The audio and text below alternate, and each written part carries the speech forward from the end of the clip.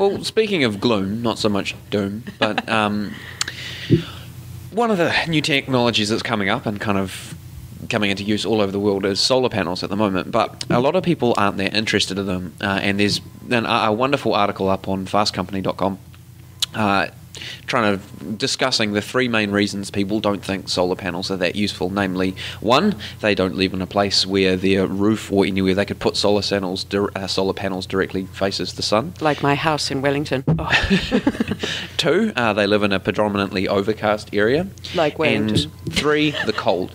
And the article actually goes through and explains in the US why all of these three ideas, more often than not, are complete and utter hokum. So technology is progressing in solar panels really, really quickly. So now there are solar panels that work almost as well on overcast days as they do on perfectly clear days. So having overcast days is not a problem when you need solar panels. We've got that technology now.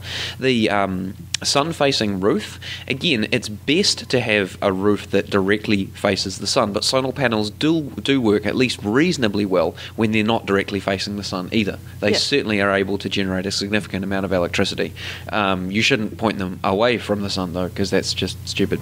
But they don't have to be perfectly aligned to be very, very good and very, very efficient. And finally, there's the factor of them being cold. Now, solar panels do not take heat from the sun, or modern silicon-based solar panels don't take heat from the sun and convert it into electricity. They take light. So them being cold has no impact on their functionality at all. In fact, in some cases, it makes them better at converting light into electricity. So three ideas, three really important points to say, go and put solar panels on your house, even if you don't think your house is suitable. It probably is. Absolutely, and photovoltaics are just amazing. They're getting so clever, and the prices are coming down, driven by interestingly enough, economies like Germany, and Germany's not thought of as hot and sunshiny, but they've been doing some brilliant work there over the last couple of years, trying to persuade the public and subsidizing heavily the public, putting in photovoltaic cells on their roofs, building large solar farms, and pumping all of this energy back into the grid. It's a fantastic idea. Go out and look at it. They're getting cheaper, they're pretty, they're awesome, and yeah, why not, right? It's definitely got to be better than coal. Well, one thinks so. Another one, this comes from Stuff. NASA has unveiled the plans for its most powerful rocket yet. The idea is that it will carry astronauts to the moon, Mars, if we ever actually get there, and also any other destinations beyond the International Space Station that people feel like funding. So apparently the rocket project is going to cost about $12 billion until 2017, when the first test flight of what they're calling the Space Launch System, it's a very exciting name, is scheduled to take place from the Kennedy Space Center. I mean, that would be something fantastic to see. And then there's a whole bunch more billions of dollars going into building the Deep Space Crew capsule, refurbishing the Florida spaceport to actually accommodate this new rocket. All of that kind of stuff. So it's going to be using liquid hydrogen and liquid oxygen engines and fuel tanks, because that kind of seems to make sense at the moment. And initially we'll also be using an upgraded solid fuel shuttle booster rocket. So it's going to be very, very, very powerful. To give you some numbers here, because we like numbers. So the space shuttle, for example, could carry about 22,500 kilograms into an orbit about 480 kilometers from Earth, right? This new booster rocket thing could lift apparently as much as 63,000 kilograms of cargo, and future versions would have almost twice the lift capacity of that. To send missions into deep space. So it's quite exciting. Obama, the President of the United States, has apparently called for a human expedition to an asteroid by 2025 and a journey to Mars by the 2030s. Now, of course, much as I'm thrilled by such things and would be the first person to volunteer, I always remain a little bit skeptical about these long-term promises on the space programs.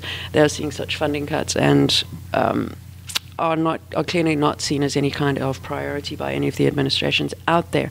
But nonetheless, we live in hope, and of course we're watching the Chinese, for example, space program with quite a lot of interest. Anyway, I'll get off the subject of that right now and hand back to Alf. It's well worth waxing lyrical about. It's very, very cool, and I share your skepticism and hope as well. But rockets. Mine is another military article from New Scientist.